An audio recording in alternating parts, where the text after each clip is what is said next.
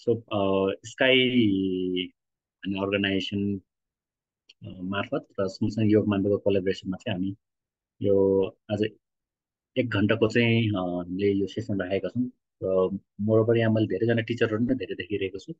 मलाई लाग्छ तपाईँहरूलाई पनि आजको यो सेसनले चाहिँ धेरै लाभ पुर्याउनेछ र आज चाहिँ यो मोरोबर ओरिएन्टेसन काइन्डको प्रोग्राम मात्र हो। किन मोरोबर यो 10 दिनको हाम्रो छुट्टै कुण्डलिनी जागरणको छुट्टै ध्यान हुन्छ। सो हामी कुनै एउटा एप्रोप्रिएट डेट राखेर त्यो 10 दिनको छुट्टै सेसन गर्छौँ। यो चाहिँ फिजिकल नै गर्नुपर्ने सेसनहरू छन्। सायद त्यो मलाई जहाँसम्म लाग्छ अनलाइन गर्न मिल्दैन होला रहेछ। सो हाम्रो डाक्टर जयसिंह शाह अनि डाक्टर रोजन घिमिरे उहाँ दुवैजनालाई म योगमान्डुको तर्फबाट स्वागत गर्दछु। हाम्रो डाक्टर जयसिंह शाह कृषि वैज्ञानिक हुनुहुन्छ र डाक्टर रोजन बाई प्रोफेसन उहाँ डक्टरै हुनुहुन्छ। उहाँ अहिले ओम हस्पिटल कार्यरत हुनुहुन्छ। सो उहाँ दुवैजना चाहिँ सिम्प्लिफाइड कुण्डलिनी योगा भनेर यो कीर्तिपुरको ट्याङ्ला फाटमा चाहिँ अर्गनाइजेसन छ। म पनि उहाँहरूकै विद्यार्थी हो। त्यही गएर चाहिँ मैले उहाँहरूसँग दीक्षा लिन पाएँ। त्यो सुअवसर जुट्यो। मेरो लाइफमा पनि एकदम राम्रो हेल्प भएको, मेरो करियरमा सँगसँगै कुण्डलिनीसँग अझै धेरै जानकारी लिन पाएँ। त्योहरू अझै सजिलो सरल तरिकाले होइन अरू ठाउँमा चाहिँ कुण्डलिनी यसो गऱ्यो भने यो बर्बाद हुन्छ है, यो नगर है, यो यस्तो हुन्छ यस्तो पुरै डर मात्र सराइदिने काम बेसी हुन्थ्यो। तर उहाँहरूले चाहिँ एकदम साइन्टिफिक वेबाट ग्रन्थहरूलाई पनि समावेश गरेर अनि उहाँहरू आफै नै साइन्स ब्याकग्राउन्डको, त्यही माथि मेडिकल ब्याकग्राउन्डको साइन्टिस्ट नै, मेडिकल डक्टर नै हुनुभएको हुनाले पनि मलाई अझै धेरै विश्वास भयो। म ढिलो नगरिकन अबको सेसन मोर ओभरभ्यू अनि कुण्डलिनी सम्बन्धी केही जानकारी दिन्छु। त्यसलाई कसरी अवगत गर्ने, कसरी ब्यालेन्स गर्ने होइन भनेर। सो म अब डाक्टर जयसिंह शाह अनि डाक्टर रोजनले यो फ्लोर सन्दर्भ गर्न चाहन्छु। स्वागत छ डाक्टर दुवैलाई। नमस्कार छ अर्जुनजीलाई हाम्रो र सबै साथीहरूलाई जो यहाँ हुनुहुन्छ। हामी आफूलाई भाग्यशाली ठान्छौँ, प्रिभिलेज ठान्छौँ कि अर्जुनजीले आफ्नो फ्लोर मार्फत हामीलाई सहभागी हुनले मौका दिनुभयो र यहाँहरू सबैलाई धन्यवाद दिँदै म डाक्टर रोजन घिमिरेजीले अनुरोध गर्दछु आजको टक बढाइदिउँ भनेर। दर्शक प्लिज। नमस्कार। अर्जुनजीलाई विशेष धन्यवाद यसमा निमन्त्रण गरिदिनु भएकोमा र डाक्टर शाहलाई धन्यवाद। केही चिज बोलिसक्नु भएको छ र हामी सिधै विषय प्रवेश गर्छौँ अनि बुझ्दै जान्छौँ। हामी सरलीकृत कुण्डलिनी योगमा के चिज भन्न आएका छौँ त्यसमै हामी पावर पोइन्टको माध्यमबाट हामी अगाडि बढ्छौँ। म स्क्रिन सेयर गर्दैछु। अर्जुनजीलाई र यहाँ सम्पूर्ण सहभागीहरूलाई सादर नमनका साथ र गुरु वेदाद्री महर्षिलाई नमनका साथ म यो विषय सुरु गर्न जाँदैछु। हामीले पहिला पनि अर्जुनजीकै संयोजकत्वमा सरलीकृत कुण्डलिनी योगबारे एउटा कार्यक्रम गरेका थियौँ, जुम मार्फत नै। त्यो अलि विस्तारित थियो र आज चाहिँ विशेषतः प्र्याक्टिकल अभ्यास, जुन अभ्यास नै गर्न चाहनेहरूको लागि चाहिँ जुन प्रश्नहरू हुन्छन् ती प्रश्नहरूलाई चाहिँ समेट्न सक्यौँ भने राम्रो हुन्छ भनेर यो सरलीकृत कुण्डलिनी योगको बारेमा हामी मूलत अभ्यासकर्ताहरूलाई सजिलो होस् बुझ्नको लागि र कोही विशेष इच्छा गर्नुहुन्छ र यो सुनिसकेपछि एकदम आकर्षण लाग्दछ, यो त सिक्नुपर्ने चिज छ भनेर भने उहाँहरूलाई विशेष त फाइदा होस् भन्ने हिसाबले त्यसको लाइनमा ओरिएन्टेसन जस्तो एउटा चर्चा छ सरलीकृत कुण्डलिनी योगको म यो प्रस्तुत गर्न जाँदैछु। र यो आजको विषय मूलतः 4वटा विषयको वरिपरि रहने गरी हामीले यो तयार गरेका छौँ। कुण्डलिनी योग के हो अनि सरलीकृत कुण्डलिनी योग के हो अथवा कति फरक छ यो परम्परागत कुण्डलिनी योग भन्दा, सरल तथा सुरक्षित कुण्डलिनी जागरण यसको व्यवस्थापन के हो भनेर यो बुझ्नेछौँ छोटोमा। र यो वास्तवमै अहिले किन यसको उपयोगिता छ, के उपयोगिता छ, यसको उपादेयता के छ, अहिले हामी यति धेरै ध्यानको योगको कुराहरू सुनिरहेका छौँ, अनि अहिले सरलीकृत कुण्डलिनी योग नै किन त भन्दा त्यसको उत्तर केही खोज्न सकिन्छ कि आजको विषयबाट, त्यसमा हामी छलफल गर्नेछौँ। त हामी सबैलाई योग भनेको एउटा यो परम्परागत यो परिभाषा हो। हामी के भन्छौँ भने आत्माको परमात्मासित मिलन गराउने विधि विधि र त्यो विधिले जहाँ पुर्याउँदछ हामीलाई त्यो अवस्था, दुइटैलाई योग भन्दछौँ।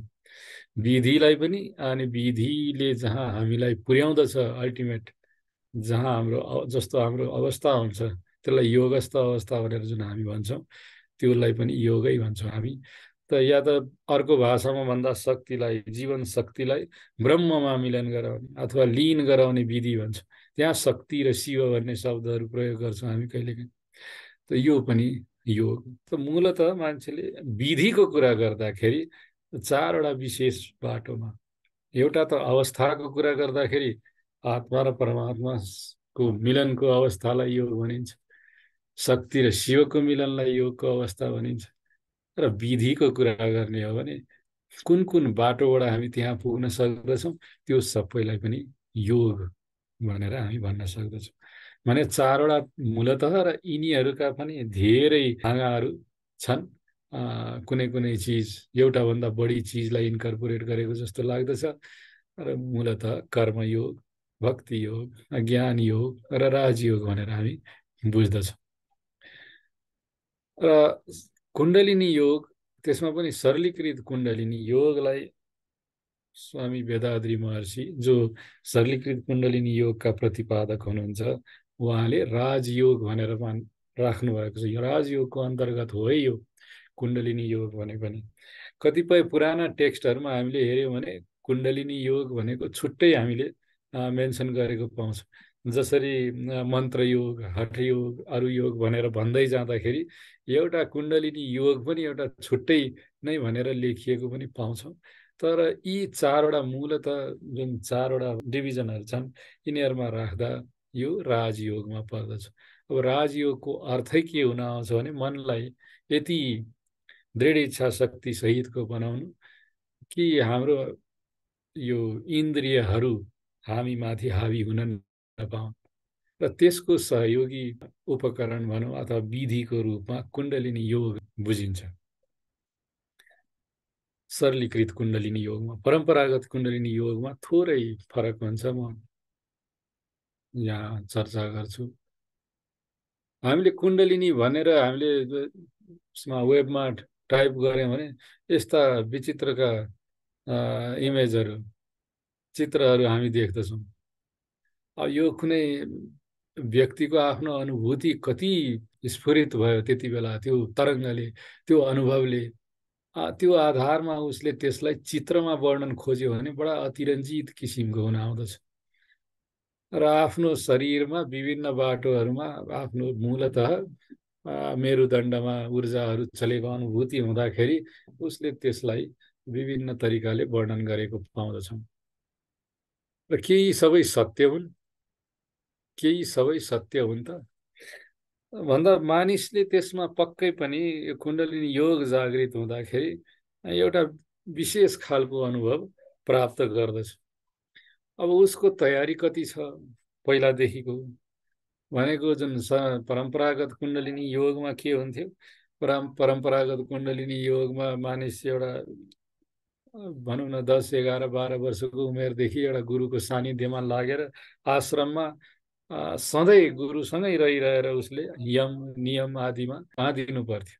भने यो गर्न हुन्छ, यो गर्न हुँदैन, यसरी आफूलाई शुद्धिकरण गर्नुपर्दछ भनेर वर्षौँ वर्ष बिताएपछि, धेरै जसो अवस्थामा त 20औं वर्ष 30औं वर्ष बिताइसकेपछि बल्ल यो जागरणको सुरुवात हुँदछ। र त्यो पनि मेरुदण्डको तल्लो भागबाट बिस्तारै बिस्तारै माथितिर विभिन्न चरणहरू पार गर्दै, र हरेक चरणमा केही अवरोधहरू आउँछन् अनि तुरुन्तै दौडेर फेरि गुरुलाई सोध्न जानु पर्यो, गुरुलाई यो मलाई यस्तो समस्या भयो, के गरौँ भन्दा फेरि त्यसको व्यवस्थापनमा समय, त्यसमा आफ्नो शुद्धि मानसिक र शारीरिक रूपमा त्यसको सही अभ्यास, यो सबै गरिसकेपछि अनि धेरै वर्षमा भनौँ न, यो कहिलेकाहीँ त एउटा जीवनकालमा मानिसको त्यो सम्भव पनि हुँदैन। त्यही भएर कतिपय ठाउँमा भन्ने गरिन्छ यो कहाँ एक जन्मको अभ्यास हुँदछ र आध्यात्मिक अभ्यास, यो त जन्म जन्मको अभ्यास हो पनि भनिन्छ। तर एक ठाउँमा स्वामी वेदाद्री महर्षि जो प्रतिपादक हुनुहुन्छ सरलीकृत कुण्डलिनी योगको, उहाँ भन्नुहुन्छ यो जीवन यो एउटै हो मानेर हिँडौँ र सबै चिज यही जन्ममा नै बोध गरेर सम्भव छ, बोध गर्नलाई सम्भव छ। जीवनको उद्देश्य भनेको के हो? त्यही परमको बोध हो, जसलाई योग भनिरहेका छौँ हामी, योगस्थ अवस्था भनिरहेका छौँ। र हरेक आध्यात्मिक चिन्तन, आध्यात्मिक अभ्यासको मूलमा जहिले पनि त्यो जो प्रतिपादन गर्ने व्यक्ति हो, प्रतिपादक हो, उसले जहिले पनि त्यो परमलाई बोध गर्न सक्ने विधि नै बनाएको हो। तर त्यसको अभ्यास यति राम्रो मिलेको अथवा भनौँ त्यो चरणबद्ध अभ्यास छ कि हरेक चरणमा नै मान्छेले त्यो चरण अनुसारको शारीरिक र मानसिक फाइदाहरू लिन थाल्दछ। अनि केही व्यक्तिहरू ती पहिला दोस्रा चरणका अभ्यासहरूको फाइदामै अल्मलिएर मूल बाटो जुन छ आत्माको र परमात्माको मिलन, त्यहाँ पुग्नबाट वञ्चित रहन्छ। तर स्वामीजी यहाँ भन्नुहुन्छ हामीलाई कि हामीले त्यो वञ्चित हुनुपर्ने अवस्था छैन। कुण्डलिनी योगको फाइदा नै के हो भने यसले शारीरिक र मानसिक दुइटै फाइदा पनि दिँदछ र त्यो बोधको पनि हामीलाई अनुभूति गराइदिन्छ। त यो हो के कुण्डलिनी? कुण्डलिनी भनेर हामी भन्छौँ, संस्कृतका शब्दहरू छन् यसको, यसलाई छुट्याउँदाखेरि कसैले कुण्ड भनेर हाम्रो मूलाधार चक्रमा अथवा मेरुदण्डको पुछारमा त्यहाँनिर चाहिँ एउटा कुण्ड हुन्छ, ऊर्जाको कुण्ड छ। त्यो ऊर्जाको कुण्ड जब ध्यानले, भक्तिले अथवा गहिरो कुनै तन्द्रामा भएको बेलामा, अति शान्त भएको अवस्थामा, अथवा कुनै चिजमा भनौँ न, कुनै नृत्यमा अथवा सङ्गीतमा अत्यन्त मजासँग लयबद्ध भएको बेलामा, कुनै पनि बेलामा भाव शून्य भएको अवस्थामा त्यो ऊर्जा माथितिर बढ्न थाल्दछ र त्यसलाई कुण्डलिनी जागरण भनिन्छ। त्यस्तो खालको कुण्डलिनी जागरण पुरा भयो भने त पक्कै सहस्रार चक्रसम्म नभए पनि बीचका चक्रहरूसम्म पुग्दछन्। त्यसलाई हामीले कन्टिन्यू गऱ्यौँ भने र सही गाइडेन्स पायौँ भने हामीले त्यसलाई सही किसिमले हामी माथिसम्म लैजान सक्छौँ र फाइदा लिन सक्दछौँ, आध्यात्मिक फाइदा। दोस्रो कुण्डल भन्ने शब्दबाट पनि कुण्डलिनी आयो भनेर भनिन्छ। कुण्डल भनेको हामीले घुम्रिएको रिङ जस्तो, त्यो हामी जुन भन्छौँ औँलामा लगाउने रिङ जस्तो, अथवा कुण्डल मारेर बसेको सर्प जस्तो भनेर अर्थ लाग्दछ। र कतिपय ठाउँमा त सर्प नै कुण्डलिनीको चिन्ह जस्तो भएर राखिएको पनि देख्न पाइन्छ। भनेपछि त्यो त्यसरी भन्ने हो भने कुण्डल मारेर बसेको सर्प चाहिँ जब जागृत हुँदछ, त्यसको माथिको टाउकोको भाग चाहिँ त्यो जागेको बेलामा सहस्रार चक्रसम्म पुग्दछ। नभए भने सुसुप्त अवस्थामा जन्मेदेखि नै सबैको मूलाधारमा त्यो कुण्डलिनी शक्ति कुण्डल मारेर इनएक्टिभ स्टेटमा रहेको छ। अब हामी सरलीकृत कुण्डलिनी योगको कुरा गर्दैछौँ। यो आएको कहाँबाट हो भन्दा तमिल सिद्ध परम्पराबाट आएको हो।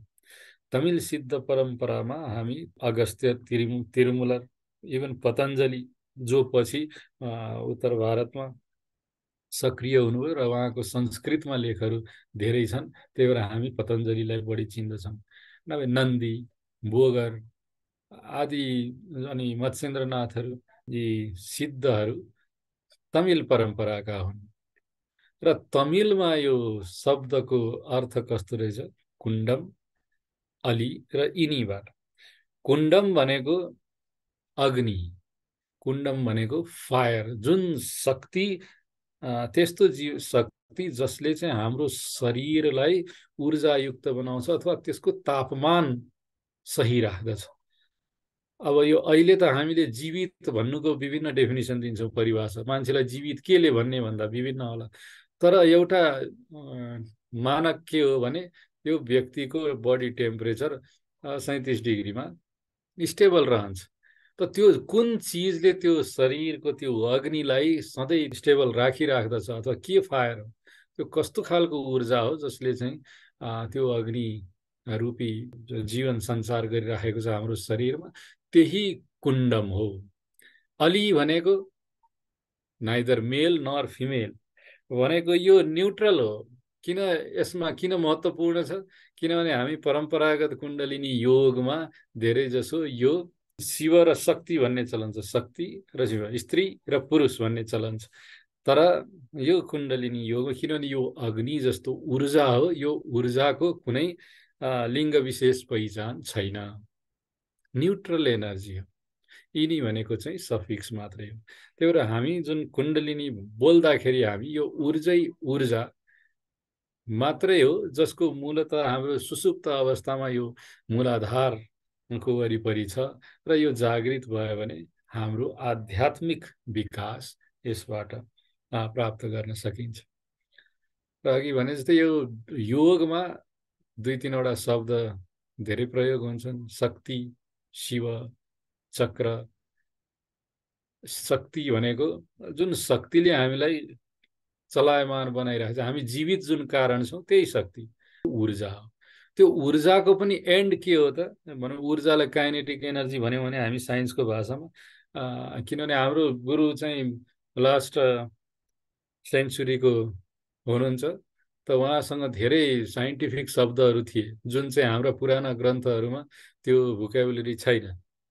त हामी कुरा गर्दाखेरि यो एनर्जी भनेको काइनेटिक एनर्जी मान्यो भने त्यो शक्ति हो। तर जुन हामीले स्ट्याटिक एनर्जी अथवा पोटेन्सियल एनर्जीको रूपमा ऊर्जा मात्रै, अव्यक्त ऊर्जा भन्यो भने त्यो शिव हो। त्यसरी हामी बुझ्दछौँ। र चक्र भनेको हाम्रो जीवन सञ्चालन गर्नको लागि हाम्रो शरीरका विभिन्न केन्द्रहरू छन् र ती केन्द्रहरू हाम्रो शरीरका महत्त्वपूर्ण ग्रन्थीहरूलाई चलायमान गराउनलाई काम गर्दछन्। त्यो कारणले गर्दा यिनीहरू विभिन्न सब स्टेसन, जस्तो मेन स्टेसन मूलाधार भयो भने सब स्टेसनको रूपमा यिनीहरू कार्य गर्दछन्। र यी सबै चक्रहरूलाई र यो जुन शक्ति, काइनेटिक एनर्जी अथवा पोटेन्सियल एनर्जीको जुन तादात्म्य छ, यिनीहरू कसरी जोडिएका छन्, जे हाम्रा परम्परागत टेक्स्टहरूले, ग्रन्थहरूले जे भने त्यो चाहिँ आजको समयमा बुझ्ने गरी कसरी भन्न सकिन्छ भनेर र त्यसलाई कसरी अभ्यास गर्न सकिन्छ भनेर वेदाद्री महर्षिले यो सरल र सुरक्षित विधि बनाउनु भयो। यो दुईटै शब्द महत्त्वपूर्ण छन्, सरल र सुरक्षित। सुरक्षितलाई पहिला हामी बुझौँ कि हामीले धेरैजना पुराना जसले कुण्डलिनी सुरुमा लेख्नुभयो, कुण्डलिनी सम्बन्धी आफ्नो एक्सपिरियन्सहरूले, उहाँले बडा पीडा बोध गरेर मृत्युकै नजिक पुगेको जस्तो अनुभव सङ्गालिसकेर अनिखेरि म चाहिँ यस्तो महान चिजलाई प्राप्त गरेँ भनेर लेखेको जस्तो हामीले उहाँको मेमोरीहरू हामीले किताबमा पढ्न पाउँदछौँ। शरीर अत्यन्त विक्षिप्तसम्म पनि भइसक्यो, अथवा शरीर हिँड्न डुल्नै गाह्रो हुने, अरूले सपोर्ट गर्नुपर्ने, अथवा मानसिक रूपमा नै विचलित पो भएको हो कि भन्ने भान पर्ने गरी त्यो ऊर्जा अत्यन्त सर्ज भएको, त्यस्तो खालको हामीले विभिन्न पुस्तकहरूमा पढ्न पाउँदछौँ। ती किन हुँदछन् भने ती हामी परम्परागत विधिमा एउटा कस्तो ल्याडर छ, डाउन टु अप, तलबाट माथि बिस्तारै चरणबद्ध, मूलाधारबाट स्वादिष्ठान, त्यसपछि मणिपुर, त्यसपछि अनाहत हुँदै माथि माथि माथि जाने विधि छ। तर तुरन्तै आफ्नै कन्ट्रोलमा आफूले चाहेको बेलामा यसलाई मूलाधारमा राखेर फेरि सुरक्षित हुने विधि त्यति पाइँदैन। सुरक्षाको लागि गुरुकै सानिध्यमा धेरै समयसम्म अभ्यास गर्नुपर्दछ। र यहाँ सरलीकृत कुण्डलिनी योगमा यो सुरक्षित बनाइएको कारणले 10 दिनपछि सिकेर गएपछि त्यो व्यक्तिले कुनै पनि किसिमको अप्ठ्याराहरू महसुस गर्नु पर्दैन। वास्तवमा दोस्रो दीक्षापछि नै त्यो व्यक्ति सुरक्षित हुँदछ। भनेको पहिलो दीक्षा भनेको हामी कुण्डलिनी जागरण गर्दैछौँ भने ऊर्जालाई हामी टाउकोको सेन्टर मस्तिष्कको सेन्टरहरूमा लग्दैछौँ। त्यसैले असुरक्षाको एउटा असुरक्षा भनौँ अथवा ऊर्जाको बहाव चाहिँ माथितिर फर्केको हुन्छ। त्यति बेला कसैलाई अलि अप्ठ्यारो होला कि भन्ने हुन्छ। तर यसलाई सुरक्षित फेरि तुरुन्तै हामी गर्दछौँ, फेरि मूलाधारतिर पुर्याउने गरी। त्यही भएर यो सुरक्षित छ र सरल किन छ त्यो अर्को हामीले एउटा सानो पावर पोइन्ट अर्को पिक्चरमा म देखाउँदैछु। सरल र सुरक्षितको कारण यसमा एउटा महत्त्वपूर्ण चिजमा पहिला जोडिहालौँ। सरलीकृत कुण्डलिनी योग भन्दाखेरि हामीले कुण्डलिनी योगमा धेरै किसिमका चक्रीय प्रणालीहरूको बारेमा सुनेका छौँ होला। कुण्डलिनी योग प्रणालीमा कतिपय सिस्टम विभिन्न प्रतिपादक अनुसार कसैले 5 सेन्टरको सिस्टम, कसैले 7 को, कसैले 9 को, कसैले 11, 12, 13, 14, 16वटा चक्रको पनि सिस्टमहरू हामीले सुन्न पाउँछौँ विभिन्न सम्प्रदायमा। त हाम्रो शरीरमा धेरै जसो सम्प्रदायहरूमा जतिसुकै नाम लिए पनि हाम्रो शरीरमा चाहिँ 7वटा मूल चक्रहरू छन् भन्ने चाहिँ आज लगभग त्यसैलाई आधार मानिन्छ।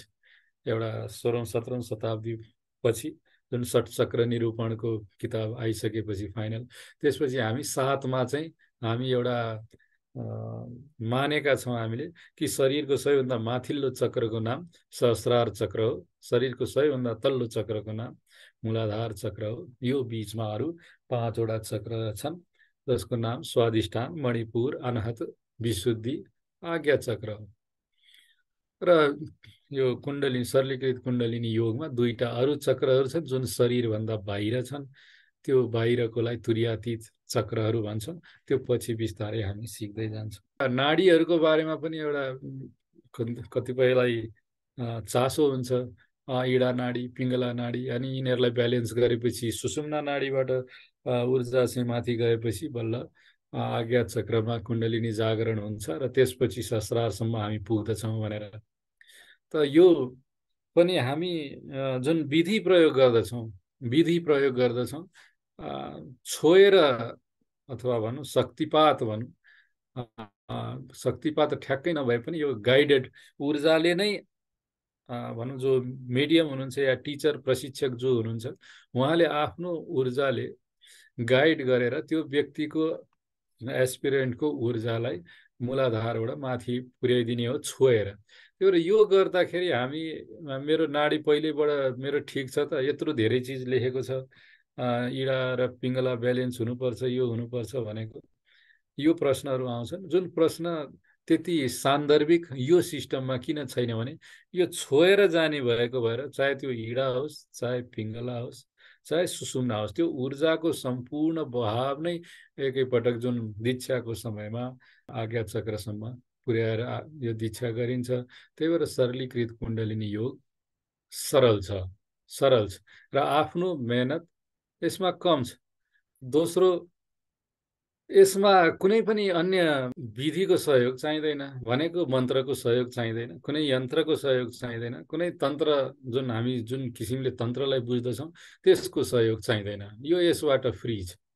मन्त्र, यन्त्र, तन्त्र यो तीनैबाट यो फ्री छ र यसले यो विधिबाट गर्दाखेरि यी अरू चिजहरूको सहयोग नलिकन नै गर्नुपर्दछ। मिसाउन पाइएन किनभने यसको यिनीहरूको उद्देश्य पनि के हो? शरीरमा भाइब्रेसन बढाउनु हो, जुन आफै नै तपाईँ जागृत भइसकेपछि सरल विधिबाट नै भाइब्रेट हुन्छ भने यिनीहरूको आवश्यकै पर्दैन। त्यही भएर यो सिस्टममा मन्त्र, यन्त्र र तन्त्रको उपयोग छैन। र जिज्ञासा शान्त गर्नको लागि यसमा हुन्छ के भने सरल किन छ? हाम्रो इच्छा के हो भने मानसिक शान्ति, आध्यात्मिक प्राप्ति, जुन बोधको प्राप्ति अथवा आध्यात्मिक शान्तिको प्राप्ति, र त्यसले चाहिँ हाम्रो जीवनमा सामञ्जस्यता खोज्न चाहनु हाम्रो उद्देश्य हो, त्यही नै चाहना हो हाम्रो। भनेपछि त्यसको लागि मानौ हामी अहिले जुनसुकै उमेरमा छौँ, हामी धेरै उमेरका व्यक्तिहरू होलाौँ, हामीले न यमको अभ्यास राम्रोसित गरेका छौँ, न नियमको अभ्यास गरेका छौँ, प्राणायाम राम्रोसित सबै चिज नआउला, कतिलाई आउला कतिलाई नआउला, जुन आवश्यक छ त्यही चाहिँ बाँकी होला, पर्फेक्ट छैन होला।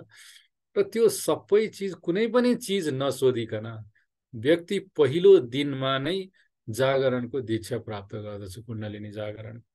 र त्यसपछि त्यो जुन आध्यात्मिक उसले शक्ति जुन प्राप्त गर्दछ त्यो जागरणबाट, त्यसले नै उसलाई यो यम र नियम भनेर जुन हामी शौचाचारका कुराहरू गर्दछौँ अथवा पवित्रताका यो के अरे इमान्दारिताका कुराहरू गर्दछौँ, ती सबै चिज उसले आफै गर्न थाल्दछ, अनुशासन उसले आफै गर्न थाल्दछ, अरूप्रति प्रेम र नैतिकताको आचरण उसले आफै गर्न थाल्दछ, किनभने ऊर्जाले नै उसलाई हायर सबै एक हौँ भन्नेतिर लगिसक्दछ। त्यो कारणले यो सरल छ। यसमा चक्र जागरणको क्रम म बताउन जाँदैछु। परम्परागत र यसमा के फरक छ भने मूलाधारमा रहेको जुन ऊर्जालाई छोएर आज्ञा चक्रसम्म ल्याइन्छ, यो भनेको जागरण दीक्षा हो। र दोस्रो दीक्षा भनेको शान्ति दीक्षा हो। शान्तिमा त्यही जागरण गरिएको चिजलाई पुनः मूलाधारमा, फेरि मूलाधारमा पुर्याइन्छ। यो चाहिँ सुरक्षा कवच हो। सुरक्षित विधि यही एउटा कारणले भएको छ र जुनसुकै समस्याबाट पनि यसले रोक्दछ, किनभने ऊर्जाले दिने समस्या भनेको माथि कतै गएर त्यसले समस्या गर्छ कि भन्ने हो। र आफ्नै हातमा आफैले व्यवस्थापन गर्न सक्ने गरी यो ऊर्जालाई शान्ति योगको अभ्यासबाट मूलाधारमा ल्याउन सकिन्छ। त्यो व्यक्ति आफ्नै हातमा रहन्छ 10 दिनपछि, त्यसपछि टिचरको आवश्यकता पर्दैन। त्यही भएर यो सरल र सुरक्षित पनि छ। र त्यसपछि अर्को दीक्षा भनेको सहस्रार चक्रको दीक्षा हो। र यो हामी 10 दिनमा यहाँसम्म सिकाउँछौँ। र त्यसपछि बिस्तारै हामी अभ्यस्त भएर अलिकति राम्रो ध्यान हामी गर्न थाल्यौँ, अभ्यास भयो, 6 महिना 1 वर्ष 1.5 वर्ष भयो भने हामी हायर दीक्षामा जान्छौँ, जहाँ शरीरभन्दा बाहिर अरू 2टा केन्द्रहरू छन्, तिनीहरूको पनि हामी दीक्षा गर्दछौँ, जहाँ हामी सिधै त्यो ब्रह्म भनेको के हो सँग साक्षात्कार गर्न पुग्दछौँ। त्यो पनि फेरि आफ्नो प्रयास भन्दा पनि जो टिचरको प्रयास बढिरहन्छ। त्यही भएर सजिलोसँग हामीले यो विधिको अभ्यास गर्न प्राप्ति गर्न सक्दछौँ। यसमा हामी जुनसुकै केन्द्र छ चक्रहरूको, त्यो चक्रहरूमा केन्द्रित रहँदा हाम्रो मनको फ्रिक्वेन्सी, मनको लहरहरू एक किसिमले चल्दो रहेछ। त्यो भनेको हामी मूलाधारमा रहँदाखेरि हाम्रो जीवन ऊर्जाहरू, हाम्रो शारीरिक र मानसिक कार्यहरू भनेको हामीले सोच्ने कार्य, हाम्रो शरीर जुन चल्दछ, इनभोलुन्टरी भोलुन्टरी जति पनि काम गर्छौँ त्यसको लागि हामी खर्च गर्दछौँ। र त्यति बेला हामी अलिकति विचलित जस्तो हुन्छौँ अथवा तनावमा हुन्छौँ, हामी एग्रेसनमा हुन्छौँ। त्यो भनेको बिटा भन्छौँ हामी, 14 साइकल्स पर सेकेन्ड भन्दा बढी भनेर इइजी भने हामी जुन यन्त्रबाट नाप्दछौँ त्यो फ्रिक्वेन्सी अलि बढी हुन्छ, 20-25 त्यो अवस्थामा रहन्छ। आज्ञा चक्रमा जागरण हुने बित्तिकै 13, 12, 11 को हाराहारीमा रहन्छ, जुन अल्फा हो, हायर अल्फा। र कहिलेकाहीँ बिचमा बिटातिर, लोअर बिटातिर जान्छ भनेको 14-15सम्म। त्यो हुने बित्तिकै हामी शान्त अनुभूति गर्न थाल्दछौँ, किनभने हाम्रो मनको लहरहरूको गति नै घटिसकेको हुन्छ। र सहस्रारमा जाँदाखेरि अल्फामा हामी स्टेबल हुन्छौँ र निर्णय शक्ति पनि हुँदछ हाम्रो, र हामी शान्त पनि हुन थाल्दछौँ। र त्यो भनेको सहस्रारमा दीक्षापछि हो। त्यो भनेको 9-10 को लेभल। र अझै हायर हामी दीक्षाहरू लिँदै गयौँ र अभ्यास गर्न थाल्यौँ भने 7, 6, 5 गर्दै हामी यो ब्रह्माण्डको ऊर्जा लहरसँग एक हुन्छौँ। जति बेला हामी आफूभन्दा पर ब्रह्माण्डमा जे छ, अरूहरू छन्, अरू विशिष्ट व्यक्तिहरू छन्, हामी विभिन्न नामले बुझ्छौँ, जुन सिद्धहरू, ऋषि मुनि फला जो जे पनि भन्छौँ, कसैले देवता भन्नुहुन्छ, सबैसँग सम्पर्कमा रहन सक्ने गरी अथवा ब्रह्माण्डसँग आफ्नो ऊर्जाको इन्टरेक्सन गर्न सक्ने किसिमको हामी त्यति बेला हुँदछौँ। प्रभावित हुन सक्ने हुँदछौँ र त्यो अति सूक्ष्म शान्त अवस्था। र यो आज बताउनुको कारण के हो भने हामीले कुनै पनि ग्रन्थहरू हामीले उठाएर हेऱ्यौँ भने हरेक चिजको उद्देश्य भनेको त्यो योगस्थ हुनु अथवा त्यो सबभन्दा माथिल्लो समाधि भनेर कसैले भन्नुहुन्छ, कसैले शिव तत्त्वको अनुभूति भनेर भन्नुहुन्छ, जे पनि भक्तिवालाले कुनै कसैले मोक्षको अवस्था भनौँ न, त्यो मोक्षदायिनी त्यो भक्तिको परम भक्तिको अवस्था अथवा प्रेमा भक्ति भनेर भन्नुहुन्छ भक्तिवालाहरूले। कसैले पुरै पुरै डुबेको जुन अवस्थामा जुन परमात्मा बोध घटित हुन्छ त्योभन्दा एक स्टेप अगाडि सेकेन्ड लास्ट स्टेप भनौँ अथवा पेनल्टिमेट स्टेप भनेको चाहिँ कुण्डलिनी जागरण नै हो भनेर भनेको पाउँछौँ। विशेषतः शिवानन्द योगाश्रमको लिनियजमा सत्यानन्द गिरीहरूको किताबहरूमा हामी प्रष्ट लेखेको पाउँछौँ। या त मेडिसिनबाट, या शक्तिपातबाट, या भक्तिबाट, या एकान्तिक कुनै मन कुनै चिजमा चाहिँ एकदम एब्जर्भ भइरहेको अवस्थामा, जेसुकैबाट पनि, अथवा कहिलेकाहीँ पूर्वजन्मको उसबाट कर्मले केही धकेलेर, अथवा कुनै योगको अभ्यास प्राणायामबाट, क्रियायोगबाट, जेसुकैबाट गरे पनि त्यो समाधिभन्दा एक स्टेप अगाडि घट्ने चिज के हो भन्दा कुण्डलिनी जागरण भन्नुहुन्छ। र त्यो कुण्डलिनी जागरण यदि हामीले सजिलैसँग सिक्न पायौँ भने हामीले बाँकी चिजलाई हामी धेरै सजिलोसँग, बाँकी चिज भनेको के अल्टिमेट उद्देश्य छ, आध्यात्मिक उद्देश्य, त्यो सजिलै प्राप्त गऱ्यौँ भने हामी शरीर र मनलाई सामञ्जस्यमा राख्नको लागि पक्कै पनि अरू राम्रा चिजहरू गर्न थाल्छौँ। जति आवश्यक छ त्यति शरीरलाई सक्रिय गर्नको लागि व्यायाम र मनको लागि केही ध्यान नियमित गऱ्यौँ भने हामीलाई पुग्दछ। तर जब हामी पहिलो स्टेपमा शरीर अनि दोस्रोमा मन अनि बल्ल कुनै दिन चाहिँ हाम्रो भाग्य रहेछ भने कुण्डलिनी जागरण हुन्छ भनेर बसिरहनु पर्ने छैन। त्यही भएर सरलीकृत कुण्डलिनी योगले चाहिँ त्यो एउटा मार्ग प्रशस्त गरेको छ कि हामी वेट गरेर बस्नु पर्दैन, कुनै दिन म यत्रो गरिरहेको छु कुनै दिन त पक्कै हुन्छ भन्नु पर्दैन, यो सजिलैसँग उपलब्ध छ। र कुनै पनि ध्यान विधि जस्तै यसले पनि हामीले जे चिज खोजिरहेको छौँ यो संसारमा, प्रतिस्पर्धात्मक छ आजको जीवन, तनावपूर्ण छ, मान्छेमा धैर्यता नै छैन, सबै चिज छिटो छिटो छिटो चाहिरहेको छ। तर त्यही छिटो पनि सबै चिज गर्नलाई मलाई यो पनि चाहियो त्यो पनि चाहियो भन्दा सबै चिज यो समयमा आफूसँग भएको 24 घण्टामा भ्याउन सक्ने स्थिति छैन, किनभने हामीसँग समयको व्यवस्थापन गर्नलाई हामीले सकिरहेका छैनौँ। हामीसँग सौहार्दता र विश्वासको कमी छ। हामी एकदमै इमिडिएट फ्यामिली मेम्बरलाई पनि विश्वास गर्न छोडिसक्यौँ। मैले चाहिँ केही प्राप्त गर्नु छ भनेर जुन सौहार्दताको जुन सामाजिक चलन थियो, हाम्रो प्रचलन थियो, पुरानो हाम्रो परम्पराले दिएको, त्यसलाई छोड्दै अगाडि भागिसक्यौँ। मैले चाहेको चिज जहाँ छ म त्यहीँ जान्दछु, त्यसको लागि मैले समाजसँग झगडा गर्नु किन नपरोस्, अरूसँग भनौँ न वैमनस्यता किन गर्नु नपरोस्, जसरी भए पनि म अगाडि मैले पाउनुपर्छ भन्ने हिसाबले हिँडिराखेको छ। र वरिपरिको मानिसहरूले ओहो यो पनि मेरो खुट्टा तान्ने मान्छे हो, यो पनि विरोधी हो भनेर एउटा अविश्वासको वातावरण छ। यो सबै त छँदैछ। र हामी समृद्ध छौँ, हामी जेले भन्दछौँ हाम्रो धर्म, हाम्रो संस्कृति, त्यसको पनि अन्धविश्वास र अतिवादले चाहिँ हामी भ्रमित भइसकेका छौँ। सबै चिज हामीले पुरानो चिज हामीले जुन पाएका छौँ, पुस्ताबाट ट्रान्सफर भएर हामीले पाएका छौँ, ती सबै चिज सही नै छन् भन्ने पनि त नहोला। र त्यो हो कि होइन भनेर जुन वैज्ञानिक हामीले दृष्टिकोण चाहिन्छ, जुन किसिमले सोच्न सक्ने शक्ति चाहिन्छ, त्यो सोच्न सक्ने शक्ति चाहिनको लागि हाम्रो मन पहिला शान्त, स्थिर र सही चिजलाई सही भनेर कसरी छुट्याउने भनेर जान्नको लागि हामी सक्षम हुन सक्नु पर्यो।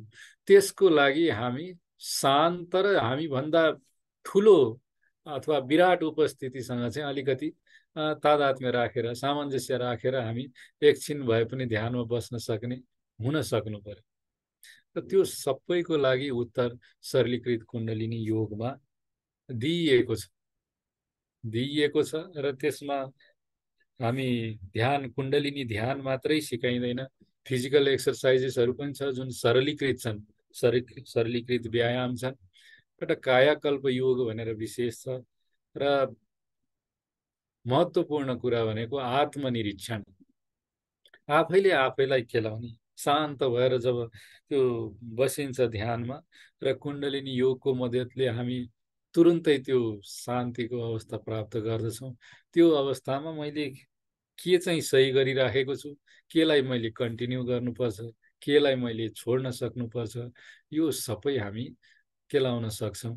र यो उपयुक्त समाधान यो सरलीकृत कुण्डलिनी योग प्रणालीले दिँदछ। त्यही भएर यो आवश्यक छ, यसको उपादेयता छ आफ्नो लागि, आफू शान्त आनन्दित प्रेमपूर्ण रहनको लागि र आफ्नो परिवारको लागि। किनभने परिवार विखण्डित भइरहेको हामी देखिरहेका छौँ। आफ्नो परिवारमा प्रेम र सौहार्दता, विश्वास र सँगै अगाडि लिएर जान सक्ने, परिवारलाई लिएर जान सक्ने जुन एटिच्युड हो अथवा भनौँ त्यो आफ्नो संस्कार हो, त्यसको वृद्धिको लागि पहिला आफू शान्त भएपछि, आफू आनन्दित भएपछि त्यो त्यो मान्छेले दिन सक्दछ। तर आफ्नो र आफ्नो परिवारलाई सबैले गर्न थाल्यो भने समाजलाई केही दिन सक्ने अवस्था हुन्छ। यही समाज हो जसले हामी जस्तो छौँ त्यस्तो हामीलाई हाम्रो समाजले बनायो। यो त हामीलाई त कहाँ गलत ठाउँमा डोर्याएछ, हामी बल्ल आफैले नसोचेको भए त यो कहिले थाहा पाइन्थ्यो र भने जस्तो लाग्छ होला। तर त्यो जुन अवस्थामा हामीले आफै सोच्न सक्ने भएका छौँ, त्यो पनि समाजको कुनै न कुनै घटकले हामीलाई घचघच्याएर आइपुगेका छौँ। त्यही भएर समाजको लागि धन्यवाद छ र त्यस्तो समाजको लागि हामीले हाम्रो कर्तव्य के हो भनेर बुझेर दिनुपर्दछ। चाहे स्कुललाई होला, चाहे हाम्रा गुरुहरूलाई होला, जो पनि हाम्रा अग्रजहरू छन् सबैको लागि हामीले केही चिज गर्नुपर्ने छ कर्तव्यको रूपमा, त्यो हामीले गर्नुपर्छ। र सबैभन्दा महत्त्वपूर्ण कुरा गृहस्थ रहेर एउटा व्यक्ति यो आध्यात्मिक ज्ञानको लागि सन्यासी भएर हिँड्नु पर्दैन। गृहस्थ जीवनमै रहेर आध्यात्मिक बोधको लक्ष्य प्राप्त गर्न सकिन्छ भनेर सरलीकृत योग कुण्डलिनी योगले बताउँदछ। र त्यसैको लागि सबैलाई प्रेरणा पनि दिँदछ, सिकाउँदछ, बुझाउँदछ। जहाँ जो कोही अल्मलिन्छ त्यसलाई बारम्बार घचघच्याउने प्रशस्त मेटेरियल उपलब्ध पनि छ। त्यो आधारमा र अभ्यासहरूको आधारमा उसले त्यो प्राप्ति गर्न सक्दछ। त्यो सरलीकृत कुण्डलिनी योग प्रणालीको यो छोटकरीको आजको प्रेजेन्टेसन हो। मैले अलि छोटोमा किन सकाएँ भने केही प्रश्नहरू छन् भने 5-10 मिनट बरु त्यो लिउँ। अघि भनेको जस्तै यसमा कुण्डलिनी योगमा कुण्डलिनी ध्यान मात्रै नसिकाइएर यो 3वटा एकदमै पिलर जस्तो, यो 4वटा पिलर मध्ये अर्को 3वटा पिलर भनेको आत्मनिरीक्षण, सरलीकृत शारीरिक व्यायाम र कायाकल्प योगको बलमा यो उभिएको छ। र यसले जुन परम्परागत योगले 10औं-20औं वर्ष लगाउँदछ, यसले पक्कै पनि धेरै, त्यसको 10% 15% समयमा यसले त्यो उपलब्धि देला भन्ने दृढ विश्वास छ हाम्रो स्वामी वेदाद्री महर्षिको र यो सरलीकृत कुण्डलिनी योग प्रणालीको। र यतिमै मैले आज यो विषयलाई खालि ओरिएन्टेसन र मूलतः जो सिक्न चाहनुहुन्छ उहाँहरूको लागि चाहिँ सजिलो होस् बुझ्नको लागि भनेर त्यसै गरी प्रस्तुत गरेँ। फेरि पनि यो प्रस्तुति गर्ने मौका दिनुभएकोमा अर्जुनजी र यो योगमाण्डु संस्थालाई चाहिँ धन्यवाद दिन चाहन्छु। मैले यहीँ अन्त्य गरेँ। केही प्रश्न छ भने बरु त्यसमा फोकस गर्नु।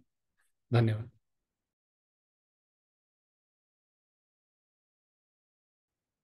कसैको केही प्रश्न छ भने भन्नु होला। यो अहिले सरले कुरा गर्नुभएको थियो कि यो फ्रिक्वेन्सी जुन क्यालकुलेसन गरिन्छ नि, उहाँले मूलाधारको फ्रिक्वेन्सी बेटामा भन्नुभएको थियो नि, यसको क्यालकुलेसन चाहिँ कसरी गरिन्छ के हो भन्ने कुरा चाहिँ? यो क्यालकुलेसन भन्दा पनि यो आजभोलि यो उपकरणहरू इजी मूलतः जुन रोगहरूमा पनि गरिन्छ। र आजभोलि मेडिटेसन गर्ने संस्थाहरूले चाहिँ आफ्नो जो अभ्यासकर्ता हुनुहुन्छ उहाँहरूलाई मेडिटेसनमा राखेर अनि त्यति बेला चाहिँ त्यो इजी कुन फ्रिक्वेन्सीमा इजी भनेको ब्रेनको फ्रिक्वेन्सी अथवा माइन्डको फ्रिक्वेन्सी भनौँ, त्यो चाहिँ कुन लहरमा गइरहेको छ भनेर नाप्न मिल्दछ। त्यो मूलाधारमा हुँदा चाहिँ धेरै जसो 14 भन्दा माथि हुँदो रहेछ। त्यो विभिन्न परीक्षणहरूले अहिले यो सरलीकृत कुण्डलिनी योगको मात्रै नभएर अरू कुनै पनि विधिबाट गर्नेहरूको लागि यो क्लियरली डिफाइन गरिएको छ। यो यसमा चाहिँ जबसम्म आज्ञा चक्रसम्म पुग्दैन व्यक्ति, त्यहाँसम्म जागरण हुँदैन, त्यति बेलासम्म उसको लहर, वैचारिक लहर अथवा मानसिक लहर चाहिँ 14 अथवा 14 भन्दा माथि नै रहन्छ। त्यो चाहिँ इजी भन्ने इलेक्ट्रोइन्सेफेलोग्राम, त्यो टाउकोमा विभिन्न लिडहरू राखेर फोटोहरू देख्नुहुन्छ होला गुगलहरूमा, त्यही गरेर गरिन्छ। विशेष त रोगको परीक्षणको लागि हो, तर आजभोलि यही मेडिटेसनहरूको कुन मेडिटेसनले कस्तो रिजल्ट दिन्छ भनेर पनि यसको खुबै उपयोग भइरहेको छ। हजुरले भने जस्तो 10 दिनमा के सम्भव छ? सम्भव छ, सम्भव भएरै हामी कुरा गरिराखेका छौँ। र 10 दिनमा हामीले के गर्छौँ पनि अघि भन्यौँ, सहस्रार चक्रसम्मको ध्यान 10 दिनमा हो, 9 चक्रकै होइन है। हामीले सरल बनाउनको लागि हामीले बीच जहाँ सबैभन्दा बढी अल्मलिने ठाउँ हो परम्परागत यो कुण्डलिनी योगमा भनेको स्वादिष्ठानमा, मणिपुरमा, अनाहतमा, विशुद्धिमा। यहाँ मान्छे धेरै दिनसम्म, धेरै दिन नभनौँ धेरै वर्षसम्म अड्किनु पर्दछ। कारण के हो भने त्यो हरेक चक्रसँग केही मानसिक, केही शारीरिक चिजहरू जोडिएका छन् र हर्मोनल चिजहरू पनि जोडिएका छन्। त हाम्रो यदि उपलब्धि मूलतः आध्यात्मिक हो भने जुन चक्रहरूको शरीर सञ्चालन गर्नलाई प्रमुख भूमिका छ, त्यसमा पहिला किन अल्मलिने? पहिला आध्यात्मिक गरौँ र त्यति बेला त्यो आध्यात्मिक उपलब्धि लिँदा लिँदै मानिसको माइन्डको फोकस एकदम राम्रो बढिसक्दछ। त्यसपछि बल्ल हामीले यी चक्रहरूलाई जागरण गऱ्यौँ भने त्यो एकदम सठिक जागरण हुन्छ। त्यो व्यक्तिले दायाँ बायाँ अल्मलिँदैन। यो ठाउँमा भनौँ न, मणिपुर भनेपछि मणिपुर कहाँ हो भनेर कसैले देखाइदियो भने जति सुरुमा गाह्रो हुन्छ त्यति सहस्रार जागृत भइसकेको व्यक्तिलाई गाह्रो हुँदैन। त्यही भएर यसमा रिभर्स ट्रेन्ड छ। पहिला आध्यात्मिक केन्द्रहरूको जागरण, त्यसपछि शरीरका अन्य जुन 4वटा सुरुवाती फाउन्डेसन कोर्स भन्छौँ हामी 10 दिनको, त्यो कोर्समा चाहिँ हामी छोड्दछौँ।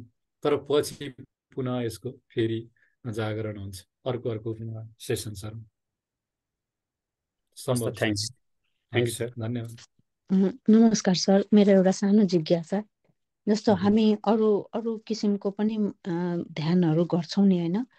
सो अरू किसिमको ध्यान र आखिर ध्यानको उद्देश्य त परमात्मा प्राप्ति, एकाकार त्यही हो होइन? कुण्डलिनीको थ्रु जानु र अरू तरिकाबाट ध्यान गरेर त्यो प्राप्तिमा पुग्नु के भेद छ? के मतलब छिटो वे हो कि यो अलिकति क्लियर बनाइदिनु न यसमा? Thank you sir.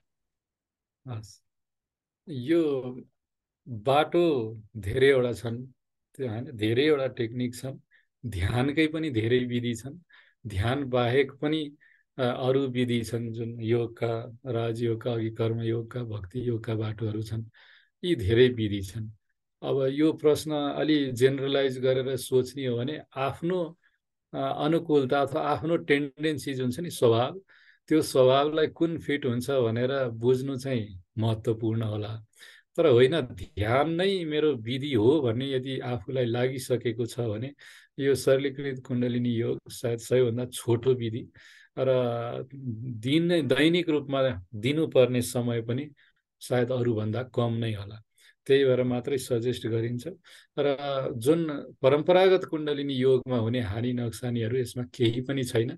त्यही भएर यो अरू ध्यान विधि जस्तै त्यो अर्थमा सरल छ। विधिमा आफूलाई कुन सुट गर्छ त्यो आफूले निर्णय गरेर गर्ने चिज हो। त्यही भएर पहिला ओरिएन्टेसन जस्तो बुझ्नु, त्यसैको लागि नै यो जुन टक हो त्यसको उद्देश्य त्यही हो। किन यत्तिकै हाम फाल्दाखेरि त यो त मेरो लागि होइन रहेछ भने जस्तो पर्छ कतिलाई। तर यसमा सिधै भनौँ न, कुनै अब मन्त्रको प्रयोग गरेर अथवा अरू कुनै सङ्गीतको या अरू केहीको प्रयोग गरेर हामी भाइब्रेट हुने, शरीरमा ऊर्जा आइराखेको अनुभव गर्ने कोसिस गर्दाखेरि हामीलाई रमाइलो लागिरहेको छ भने अथवा सजिलो लागिरहेको छ भने त्योभन्दा यो पक्कै अलि सजिलो, सटिक, सिधा, धेरै दायाँ बायाँ नभएको सुरक्षित विधि हो जस्तो लाग्छ मलाई। हजुर, यसको जस्तो हामीले अब गर्न चाह्यो भने चाहिँ यहाँ अघि हजुरले नम्बरहरू त राखिसकेको छ, कति डेजको 9 दिनको रेगुलर हुन्छ क्लास? हजुर, 10 दिनको हुन्छ। अर्जुनजीसँग हामी समन्वयमै छौँ। उहाँले एउटा टेन्टेटिभ डेट्सहरू पनि भन्नुहुन्छ, अथवा त्यो डेट्समा भ्याइएन भने पछि पनि त्यही नम्बरहरूमा सम्पर्क गरेर हामी गर्न सक्छौँ। 10 दिनको लागि दैनिक 2.5-3 घन्टाको समय। त्यो खालि ध्यानको मात्रै हुँदैन कि यो अरू 3वटा आयाम पनि थिए, आत्मनिरीक्षण अनि व्यायाम अनि कायाकल्प, यिनीहरू पनि लगाएर हो त्यो। त्यो जम्मै थ्योरिटिकल र प्र्याक्टिकल जम्मै मिलाएर 3 घन्टा हो। 2.5-3 घन्टा डेली बिहान हामी गर्दछौँ, लगभग 10 दिन। हस् सर, थ्याङ्क यू। हस् सर नमस्ते। नमस्ते सर, हामीले यो अनि ध्यान गर्दाखेरि चाहिँ अब जस्तो हामीसँग त मेसिनहरू हुँदैन हाम्रो फ्रिक्वेन्सी नाप्नलाई, होइन? जस्तो हामीले अनि सफलता पाइरहेछौँ भने चाहिँ कसरी थाहा पाउने यो ध्यान भइरहेको बेलामा हाम्रो सफल मेसिनले थाहा पाउने? त्यो फ्रिक्वेन्सी त हाम्रो खालि यो साइन्सले यस्तो बताएको छ भन्ने उसको लागि मात्रै हो। सबैभन्दा ठुलो कसी भनेको त आफैले बोध गर्ने चिज हो। मैले यस्तो फिल गरिराखेको छु, यति शान्त भइरहेको छु, मेरो शरीरका क्रियाहरू यसरी बदलिरहेको, मलाई अलिक सजिलो भइरहेको छ, निद्रा राम्रो परिरहेको छ, अथवा यस्तै खानपिन र मतलब निद्रा सबैभन्दा चाँडो थाहा पाउने चिज हो सबैले पनि। अन्यथा यो म जुन शान्तिको अनुभव अरू मेथडबाट गरिरहेको थिएँ, यसबाट त सजिलै त्यही लेभलको हुँदो रहेछ।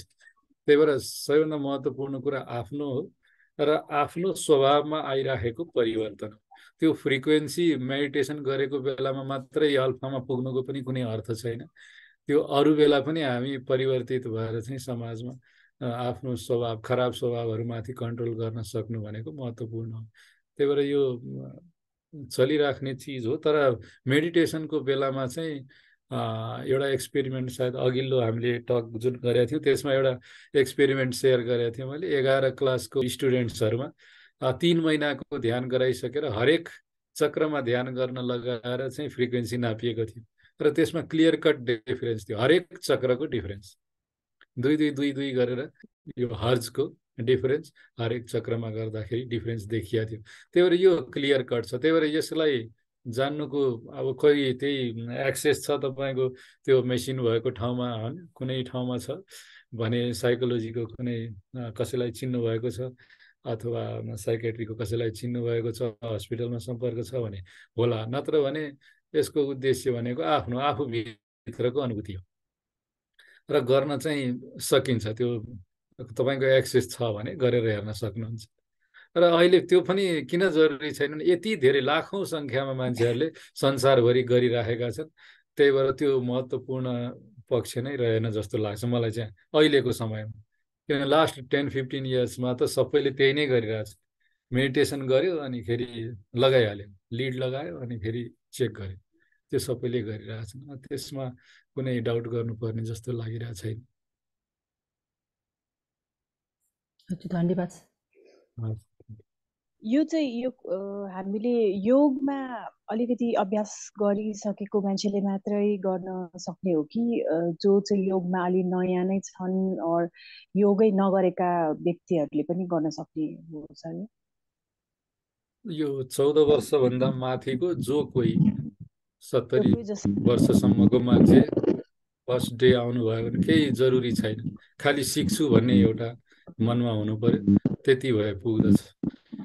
त्यो योभन्दा अगाडि केही प्र्याक्टिस गरेको जरुरी छैन, खालि सिक्छु भन्ने एउटा माइन्ड सेटअप, माइन्ड मेकअप चाहिँ गरेर आउनु पर्यो, त्यति मात्रै चाहिन्छ। र सबैले सिक्न सक्छन्, त्यस्तो अप्ठ्यारो खासै केही पनि छैन। अरूलाई के प्रश्न छ? छैन भने हामी अन्त गरौँ।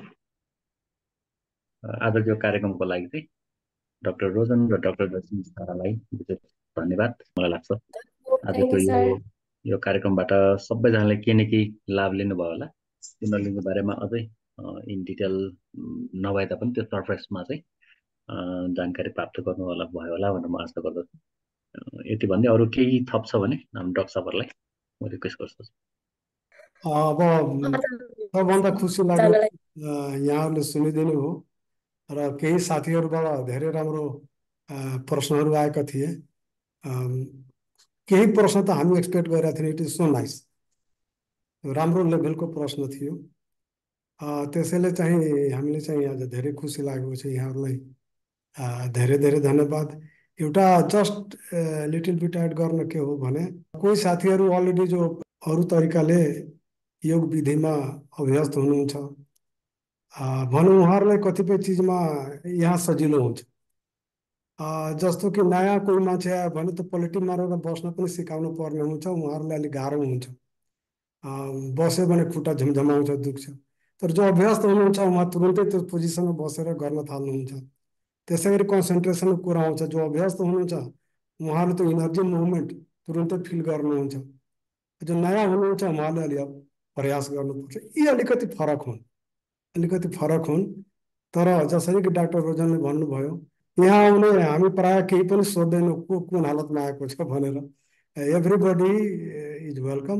र जो जुन हालतमा आउनुहुन्छ बिना कुनै प्रिपेरेसनको दे आर फिट फर अस। हस् त डाक्टर रोजन अनि डाक्टर जयसिंह शाहलाई आज कुण्डलिनी योगको बारेमा एउटा संक्षिप्त जानकारी दिनुभएकोमा धेरै धेरै धन्यवाद, साधुवाद भन्दै उहाँहरूलाई बिदाई गरेर हामी बाँकी चाहिँ भ्याउनेहरू चाहिँ बसौँला ध्यानको लागि। धन्यवाद, नमस्कार।